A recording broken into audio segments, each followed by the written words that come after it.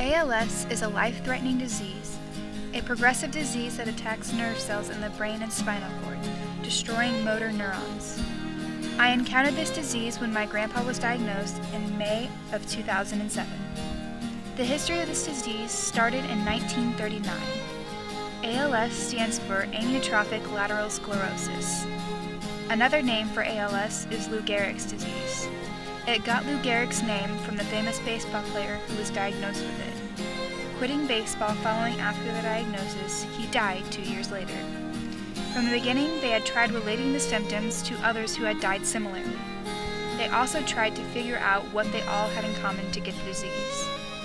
The history started with a baseball player, but it didn't end there. This disease is still today an incurable disease. Coming across those with a similar disease, they contemplate if head injuries have anything to do with it. It is still hard for doctors to define this disorder.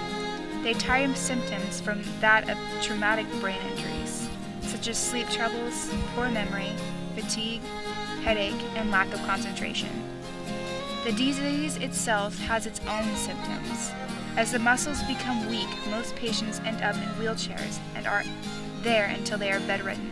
As soon as the muscles in the mouth have stopped working, most patients need a feeding tube. This all occurs until the disease finishes the job by paralyzing the body to death.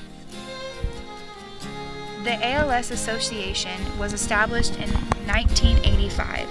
By leading the way in global research, they provide assistance for people with ALS through a nationwide network of chapters, coordinating multidisciplinary care through certified clinical care centers, fostering government partnerships, and the most important part, they are looking for a cure. The association has raised over $67 million to find new treatments. They have charity walks to raise money for ALS. They are walking for those who can't.